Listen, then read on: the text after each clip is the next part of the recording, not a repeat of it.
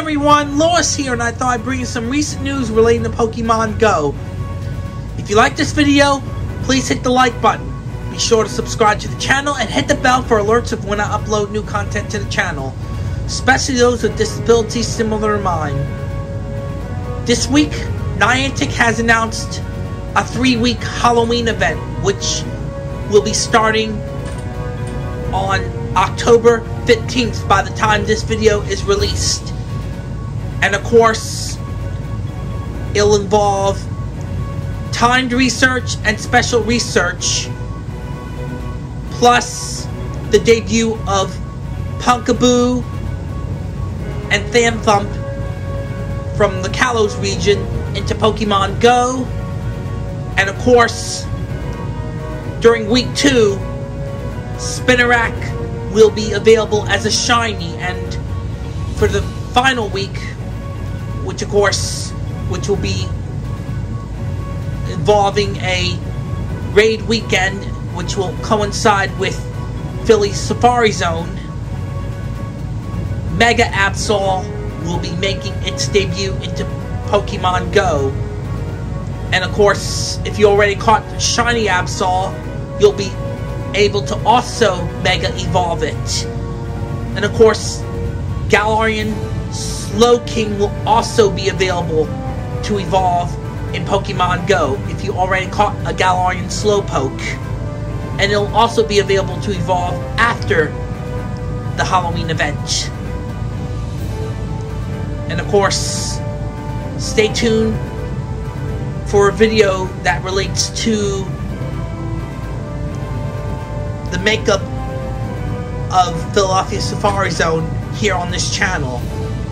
In other Pokemon news, also announced testing improvements will be coming to the game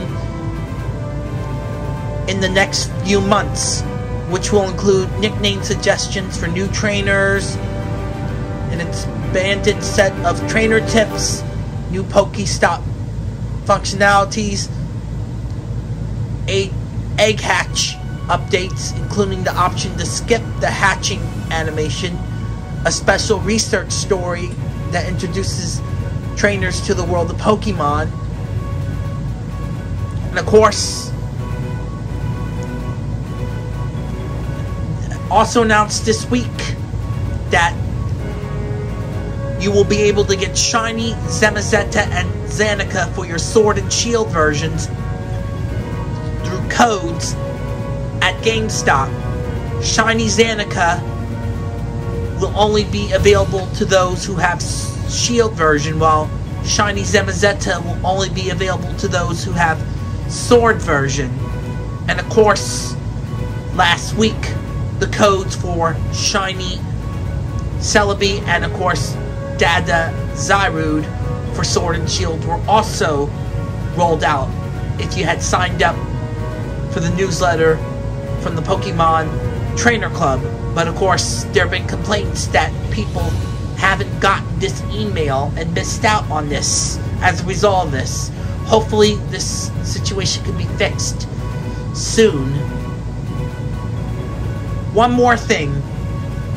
Due to my scuba diving trip last weekend up at Dutch Springs, I was not able to film Duskull Community Day in Pokemon Go, but I was able to complete the timed and special research events relating to Duskull Community Day. I was able to get some shinies here and there before and in between the dives I did at Dutch Springs. And of course, my new video for my trip to Dutch Springs is now available. I will post the link in the description below for you to see my latest adventure. And of course, before I go, during the making of this video, I got a shiny Giratina in altered form. Thanks for watching, everyone! You can also follow me on Instagram, Twitter, Facebook, and Twitch. And remember, it's time for adventure! Also, during these times when heading out, wear a mask in public indoor settings, practice social distancing, Wash your hands, carry hand sanitizer with you. Most importantly, get vaccinated. And lastly, stay safe, stay healthy, and together. We are finally getting through these dark times together, but we're not out of the woods just yet.